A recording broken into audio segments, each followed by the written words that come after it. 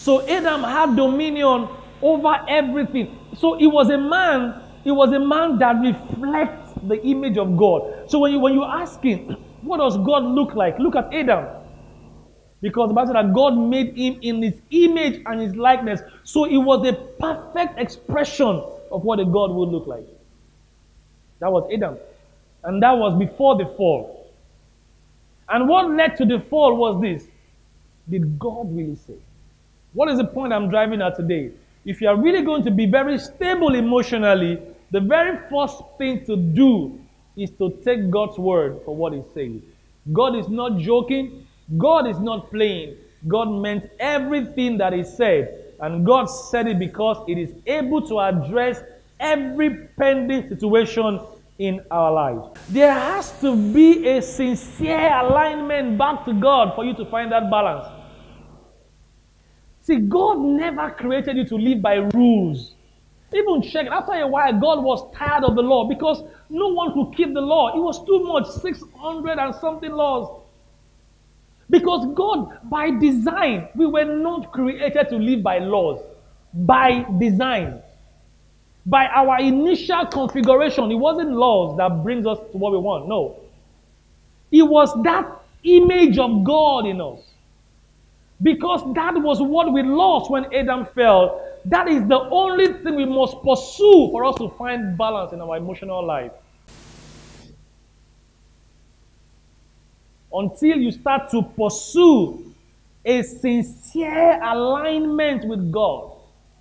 It must be something you do consciously, like Adam would do. So that meant that Adam found his strength, Adam found his courage, Adam found his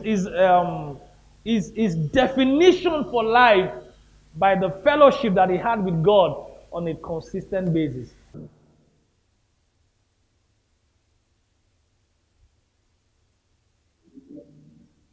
I want us to check 1 Samuel chapter 30.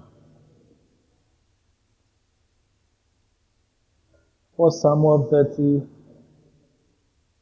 And I want us to read verse 6.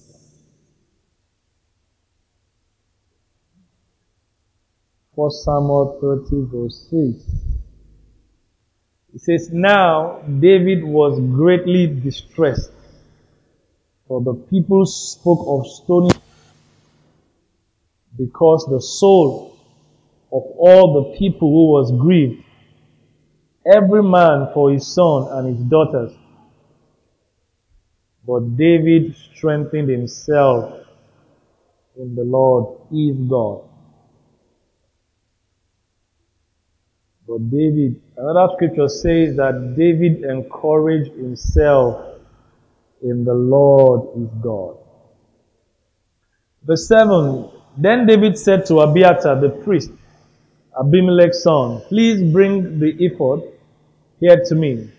And Abiathar brought the ephod to David. So David inquired of the Lord, saying, Shall I pursue this troop? Shall I overtake them? And he answered him, Pursue, for you surely overtake them without fail, and without fail recover all. Verse 9, So David went, he and 600 men who were with him, and came to the brook of Besor, where those stayed who were left behind. Verse 10, But David pursued, he and 400 men, for 200 stayed behind, who were very weary that they could not cross the brook Besor. The key thing I want to emphasize, or I want to stress on this morning, is verse 6. And it says, And David was greatly distressed, for the people spoke of stoning him. David was greatly distressed because the people spoke of stoning him. And towards the end, it says, but David strengthened himself in the Lord. If you read from verse 1, you will get the better foundation of what happened. All the men in this story, they have all cried, and they've cried out. The Bible says that they've cried so much that they have no more strength to cry. Even David, he cried so much because his wives, his children, and his daughters has been taken away. But David was greatly distressed. Whenever you hear of the word distress, the first thing that comes to your mind, or the very first thing we can relate to, it's a building that is about to crash. Once in a while, men from the Lagos State Enforcement or State Enforcement generally goes around checking for distressed building. And when they see that a building is distressed, one of the things they do is that they mark it for demolition. They say that this building is risky, nobody should live here. And over the years, actually, we have seen several cases of collapsed buildings. And that's because when the buildings were distressed, no one observed or no one did anything. So they eventually collapsed. The last major collapse we had was somewhere in Lagos Island. It was so bad that, a couple of children were trapped in the building that collapsed. So in other words, God was saying, the account of the scripture was saying that David had hit a point when he was going to collapse. So we began to talk about emotional balance or emotional stability. And we want to stress on the fact that if certain things are not being addressed emotionally, it can lead to a collapse. And when a collapse happened, it takes more work actually to pull up a collapsed building than to identify that something is going wrong and hence there is a need to address it. Most of the time when people collapse in their life, what we see on the outside is the collapse. We just see them fall. But before any man falls, there is always a danger signal, or let me use the word, before any man comes to the point, before any man gets to their breaking point, there is always a sign or a distress sign, something that points to you that something is not going right somewhere. I'll take a bit of time this morning because this is a very it's a very sensitive issue, so I'm not going to rush. The only thing, someone once said, the only thing that cannot collapse, that cannot break, is the grace of God. You can stretch the grace of God and it will still not break. But human beings, we can break. And one of the greatest signs to watch out for in our lives are those seasons when things in our lives are pointing to us that we're either reaching for a breakdown and we need to pay attention to put ourselves together. I've been married for a couple of years now, And I can tell you that marriage is beautiful. If you are not married yet and you are within marriageable age, you should go marry. Every good and every great marriage is built on trust. But there are things that makes marriages break. And before every marriage break, there is always something that shows distress sign. Look at the scripture we're reading. And David was greatly distressed. Most times when people break up in marriage, I'm not teaching marriage seminar this morning. I'm just trying to take it one step at a time. I'm going to be very slow this morning.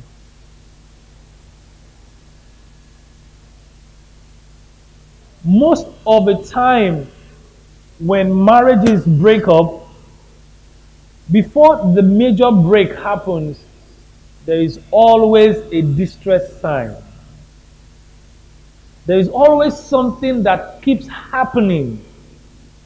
And these things happen over and over and over and over.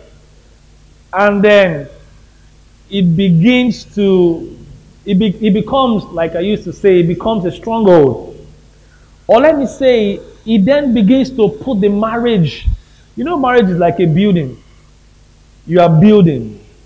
So if something keeps going wrong every time, it shakes the foundation. It shakes the building. It threatens the building because, like I said, I use the example of buildings that have been distressed to explain what the Bible says that, and David was greatly, he didn't even use the word distressed. There was that emphasis on greatly. And I've been at several points in my marriage when I believe that there are distress signs, but that's much more. One of the things that I have learned over the years, remaining a married man, is to learn to deal with issues, especially issues that are not seen. I'm going somewhere and I'm not going to rush. I know a lot of people are scared to marry. A lot right now don't even want to marry. Some don't even want to hear it. But trust me, the trouble in marriage is worth it. Because in the long run, you would have learned and you would have grown and you would have developed. And David was greatly distressed.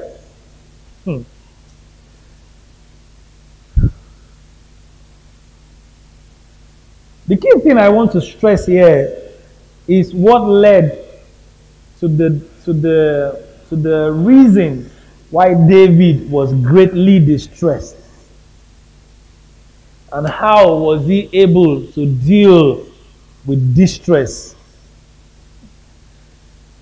One of the things I do in marriage, one of the things I do and I do over and over, is that I talk. And no matter how bad things get, I know you're not married now, some of you, but you'll get married someday. And no matter how bad things get, one of the things I realize is as long as there is a communication line still open, it creates hope. But sometimes, you know, even though I'm a pastor, but I'm still human, sometimes I don't even talk to my wife. Hey, are you serious? I say yes. No, sometimes I could get so angry with things and I just keep quiet. But over the years, I've come to learn that there are certain kind of silence that is not even healthy. And I don't know, before we even got married, we made a deal that no matter how bad things get, we would never go to bed without resolving it. It worked for a couple of years. But it worked for a couple of years.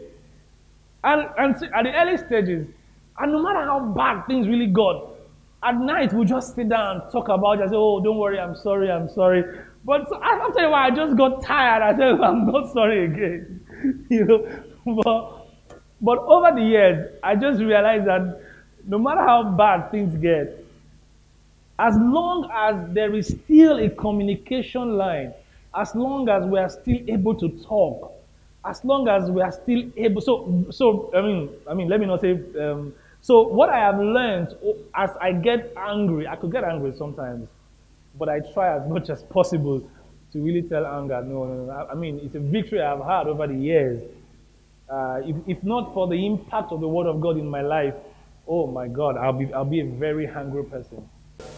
But sometimes I still get angry. If you've never been married, you know that living with a woman is a beautiful thing. I mean, very beautiful. Praise the Lord. It's not a marriage class. I'm trying to explain that things happen that brings us to a point when we feel distress. But as far as God is concerned, God is very concerned about the things that happen, but God is also much more concerned about the things that we do when we are distressed.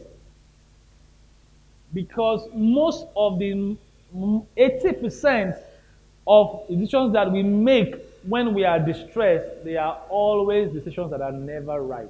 But I've gotten angry at some point in marriage, only for me to just be quiet for a couple of days. I just wake up. You know, when you can't even say good morning clearly, you say, at least just to talk. More. Yes. You know, every answer, short. Are you going out? Yes. And sometimes, you know, you get angry so bad that you'll be in your heart answering yes, hoping that she will come and say hello. But sometimes you will wait for that hello. You get married someday, so you'll get there. He's talking like that. He's like that. Oh, you are like that too. And sometimes we'll lie down on the bed together, and I'm pressing my phone, and I'll be like, can't you just say something? Oh. Amen. Amen. Praise the Lord. I'll be like, oh, at least I've been quiet for 3 days. She should be kind enough. At least, you know, praise the Lord. Yeah, but I'm tired, but pride won't let me say something first. You know? But the annoying thing is, sometimes after all the drama and we start to talk, and I realize that, oh, I was actually the one even wrong. Oh, you are there. I said, so I actually got angry and I punished myself for 3 days. I won't even talk to the only person that encourages me in the world. What we do when we are distressed or when we come to a point of stress, and the bad thing is that everybody who knows me and my wife will never believe we'll quarrel. You can be in my house for months and we'll be quarreling. You never know, because we'll still be talking.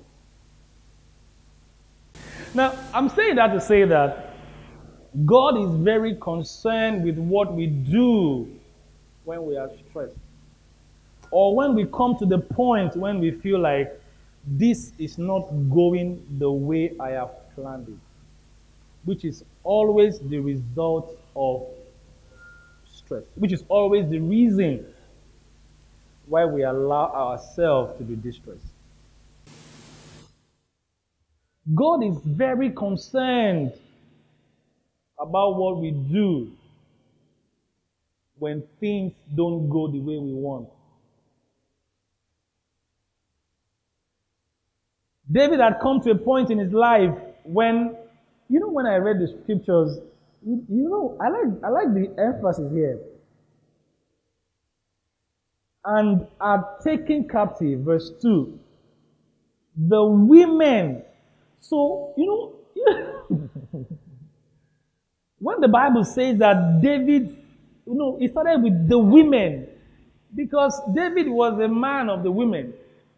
So when the Bible that I don't know why the Bible began with the women. What about the men? And the women, they were all taken captive. And everyone that followed David, the only thing they could think of was even stoning David. I mean, if you were David, if you were in David's shoes, what would you have done? Things are not going well. And the only people who could encourage you are thinking in themselves of stoning you. But the Bible says that, and David encouraged himself in the Lord his God. Let me start by saying, there is no aspect of your life that God is not interested in. Some people believe, oh, God is only interested in me coming to church, and if I'm not in church, that settles it. No. Do you know that as little as managing your finances, God is interested? Because God knows He cannot bring you to plenty if you don't learn how to manage the small things. God knows He cannot prosper you if you don't learn to value ideas. So as little as the little ideas that you think about, God is interested in every phase. There is nothing about your life that God is not interested. Nothing. You know what the Bible says? It says that even your hair, that they are numbered, that not even one falls down without God thinking about it. And someone say amen. Tell somebody, God is interested in every area of my life. Say it again. Say, God is interested in every aspect of my life. And that's the reason. And that is the reason why God gave us His word so that we are able to follow the laws. I found out that God gave the Israelites over 600 laws. And you find that up to the food that they eat, there were laws regarding those things. And I have often said, how detailed must God have been? The very first thing that God wants us to understand is that we must come to a point when we take His word literally, when we take His word seriously, when we take His word as though our life depends on it. The very first key to finding stability regarding your emotions, regarding anger, regarding whatever, name all the emotions you can put together. The very first thing to do, especially in this world that we live in, is to take the word of God very, very seriously.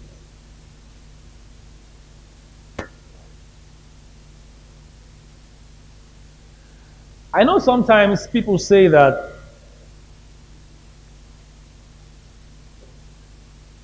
people try to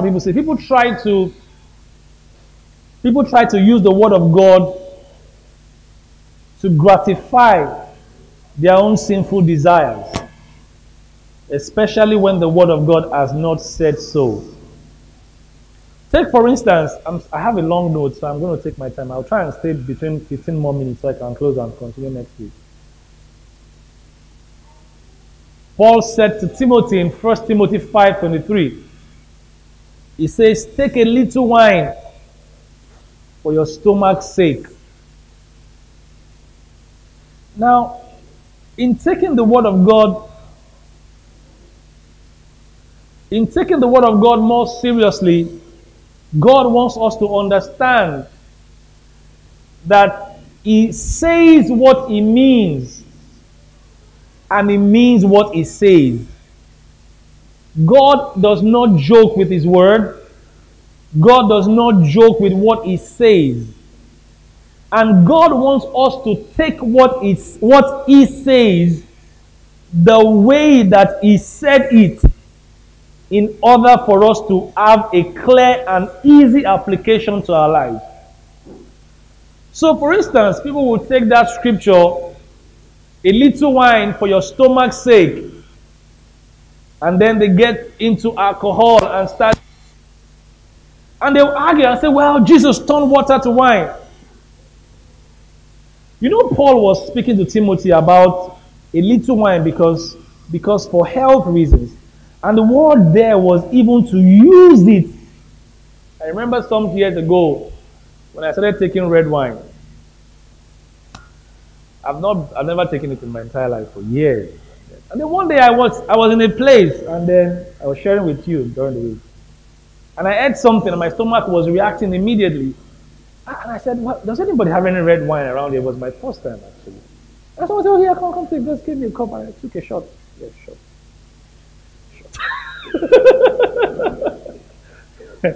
David, the way you are looking at me.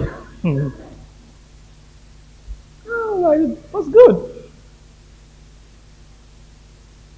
Then the following day, I wanted more, but my stomach was not turning the not turning again. Oh Lord. Then it went past the following day. The following week, I went by myself to buy it. I said, and then one day my wife saw red wine in the fridge. I said, ah, man of God. And then I said, yeah. I said, yes. I used my bold face. I said, yes. Then I realized that just a sip was growing into an habit. And then I just called it off and I said, no. That was just a phase. I cleared it off and I said. Now God wants us to take His word seriously, and not to the point when we use His word to satisfy something just because we want to do it. It is one thing to use the word of God to deal with the issue, than to use the word of God it's not everything we should get angry at. I don't know if you know that. It's not everything we should get angry at. Proverbs says that anger rests in the bosom of a fool. So a foolish man wants to always get angry. He gets angry at everything. And yet the Bible says, be angry, but sin not. So if you are always angry, you get angry every time. And you say, well, the Bible says be angry, but sin not. But you are mixing it up. Because the Bible says that anger rests in the bosom of fools. So if anger has become an habit, then there's a problem. So God wants us to use His word not as an excuse to gratify our sinful desires. Tell yourself, God wants us to use His word for what it says. Now that's a simple secret actually to finding stability in God, especially as it affects your emotional life, is to take God's word for what He actually says. Haven't you ever heard about a man named Adam, the first man? In Genesis chapter 3 verse 1, now the serpent was more crafty than any of the wild animals. Somebody's asking about checking, is red wine a sin? Somebody just asked that question. I'll answer it later. Now the serpent was more crafty than any of the wild animals the Lord God had made. And He said to the woman, did God really say you must not eat from the tree in the garden? Did God really say? The first thing I want to remind you is that, first and foremost, a believer is somebody. What defines you as a believer is because you have come to the point in your life where you have decided to take God's word for what He says.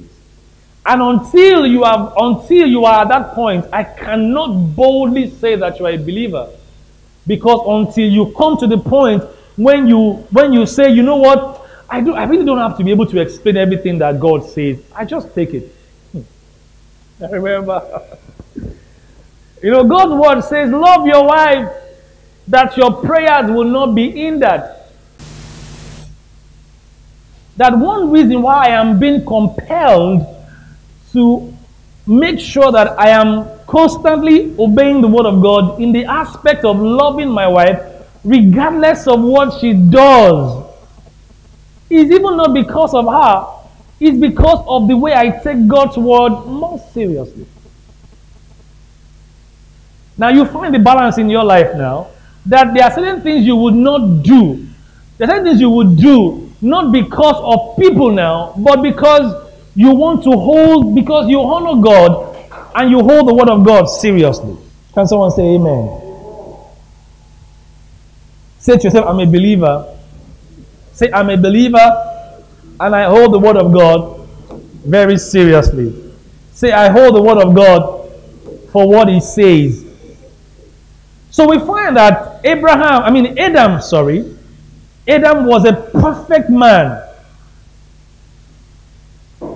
Adam was a what? He was what? Adam was perfect.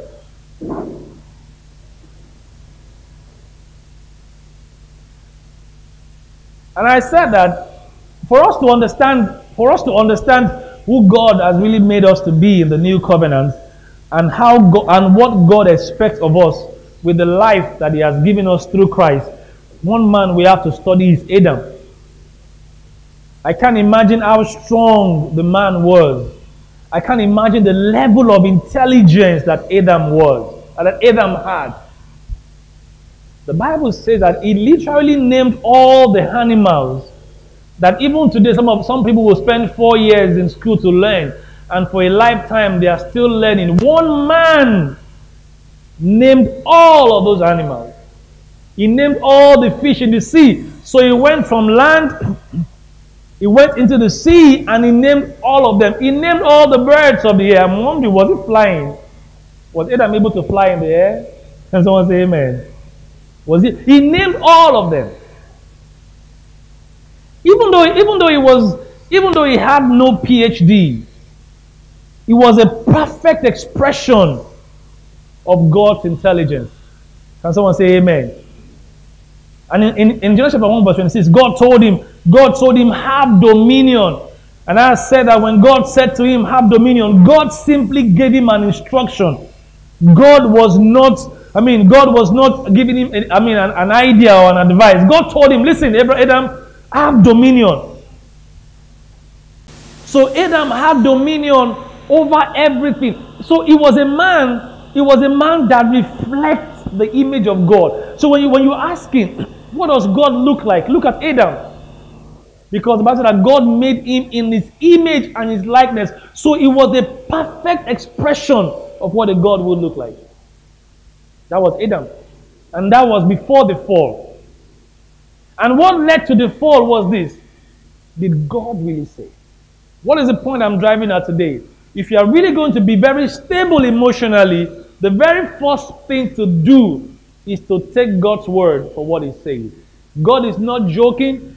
God is not playing. God meant everything that he said. And God said it because it is able to address every pending situation in our lives. The greatest thing that Adam lost when he fell was the capacity to reflect God.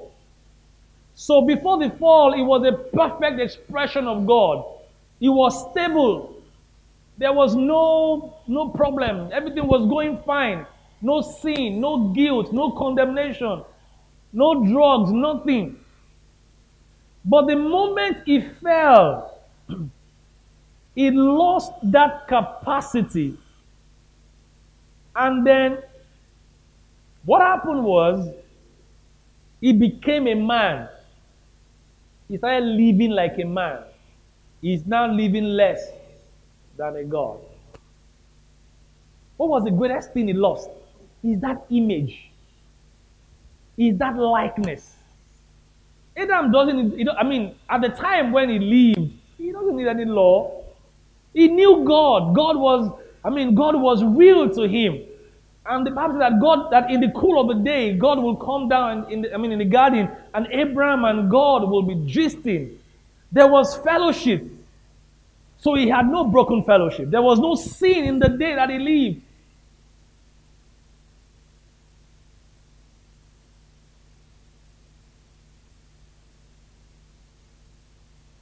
One of the greatest things I want you to understand is this. I want you to write it down because it's about what unlocks this message.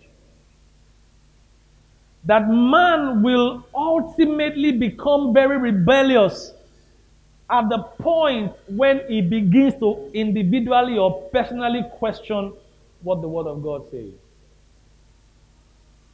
There is no way the devil can bring you out of the great things that God is doing in your life. There's no way the devil can push you towards instability, especially regarding your emotional life, until he is able to make you look down on what the Word of God says. Man will ultimately come to a very rebellious point where he rejects the government of God. Now, the first thing first is this, and this affects us more, especially those of us who are still struggling to find some level of emotional balance. Maybe you are dealing with one thought today, dealing with one thought tomorrow, dealing with one habit today, dealing with one habit tomorrow. The very first thing is that there has to be a sincere alignment back to God for you to find that balance. See, God never created you to live by rules. Even check, after a while, God was tired of the law because no one could keep the law. It was too much, 600 and something laws. Because God, by design, we were not created to live by laws. By design. By our initial configuration, it wasn't laws that brings us to what we want. No. It was that image of God in us. Because that was what we lost when Adam fell. That is the only thing we must pursue for us to find balance in our emotional life. Until you start to pursue a sincere alignment with God. It must be something you do consciously, like Adam would do. So that meant that Adam found his strength, Adam found his courage, Adam found his definition for life by the fellowship that he had with God on a consistent basis. As a matter of fact, the environment that we live in, it feels like it puts us even much more under pressure. Puts us under pressure to do what is wrong. And a lot of young people are victims of certain things that when they sit down by themselves, they just ask themselves only one question: how did I get here? And it gets so bad that, like I said, like I made mention of how I entered red wine and it almost became an addict, and I had to tell myself, I didn't even pray about it, funny enough. I didn't fast about it. I didn't read any book about it, 10 steps to stop drinking red wine. I just told myself, I'm not cut out for this. Get out. I packed it and then it's gone. Because that is exactly how God... See, let me tell you, the problem is inside. It's not outside. The problem is not what you do primarily. No. The problem is who you are training yourself to be. And the answer also is inside. The answer is, what are you developing inside to fight what is fighting you inside? Because all the fight is inside. So you can see a young man walking down the road, and it looks very innocent, but he has a gun in his pocket. Nobody can tell. It's not even much of the gun, it's what is inside. Because what is inside is what drives what is on the outside.